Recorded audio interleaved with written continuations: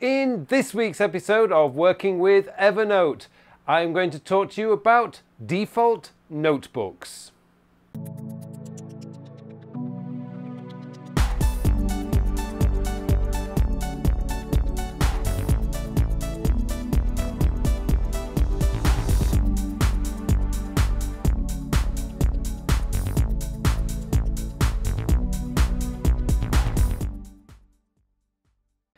Hello and welcome to another episode of Working with Evernote. My name is Carl Pauline, and in this week's episode I want to talk to you about default notebooks, and in particular how to set up your default notebook. And the reason I'm doing this is because there have been so many comments recently on my YouTube channel from all sorts of users, Android users, iOS users, Mac users and Windows users, asking me how to set up the default notebook in their Evernote.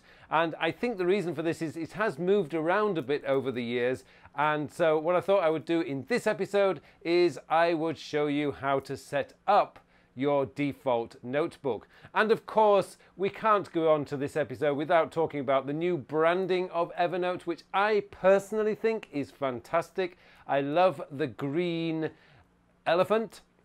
And for a moment, Mads is the name of the elephant, Mads. I just love the green elephant. I think that's the right move for Evernote. And it does look a little bit fresher and a little bit newer. And to be honest, after 10 years of Evernote, Evernote just looks better and stronger than ever, and I'm really excited about the future. Anyway, enough about the branding. Let's start talking about notebooks and default notebooks in particular. So let's get into Evernote. But before I do that, I would just like to say, if you like this episode, please click on that like button below. And if you haven't subscribed to my channel yet, please subscribe. Okay, let's get into Evernote and we'll start looking at the default notebook. Okay, so what we're looking at here is how to set up your default notebook. Now, there's a couple of ways of doing this. The easiest way is to use the three dots, the ellipses at the side here. Now my inbox is already set as default notebook. As you can see here, the default notebook is already set, and that's how I have my notebook set up. But let's just say that I wanted to create, say, my favorite tweets. Oh no, let's go to checklist here. I wanted that to be my default notebook. What you'll see is if you click on the ellipses here, the three dots or ellipses, you can click on this here and say set as default notebook. So it's really quite simple from just going into your notebook view. Now this I know is on a Mac, but Windows is slightly different. However, that's not a big problem because I've put a link in the show notes below in the links section where you can go to the Evernote help page that will tell you exactly how to set your default notebook in any device that you are using.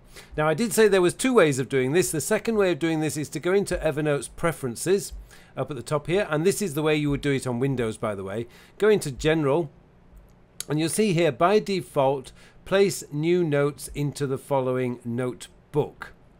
Now this is the way you would do it on Windows because I know I checked, but all you need to do then is, at the moment mine set as inbox, but if I click on the down arrow key here, I have all my notebooks here.